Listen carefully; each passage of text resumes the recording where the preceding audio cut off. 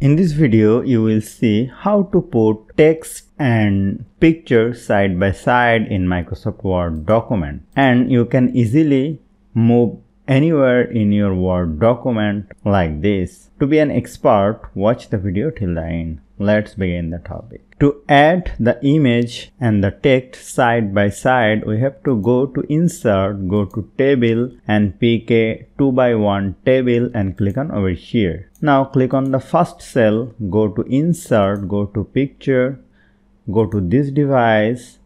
Let me insert a picture from my computer. Let me select this picture and click on Insert. The picture is very large. Let me click on over here, go to Picture Format, go to Wrap Text and click on Through and reduce the picture size like this. Now click on the second cell and paste your text over here. Select the text and make it justified. Select this picture and increase the size. You can easily adjust it like this. Now I have to remove the border of the table. Let me click on over here, click on right button, go to Table Properties, go to Border and Shading. Under the border, click on None and click on OK and click on OK, and here you will see the border has been removed. Now if you want to move the table freely in your Word document, this is not actually smoothly possible, so I have to use another trick. Go to Insert, go to Shape,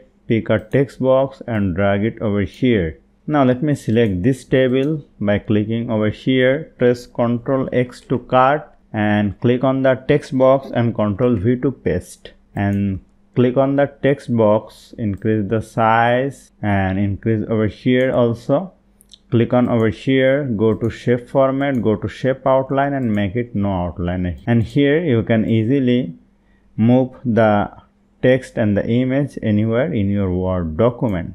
You can easily adjust the picture like this, and this is perfect. So hope you found this video helpful. If you like this video, please share this video with your friends and family and don't forget to subscribe. Thank you.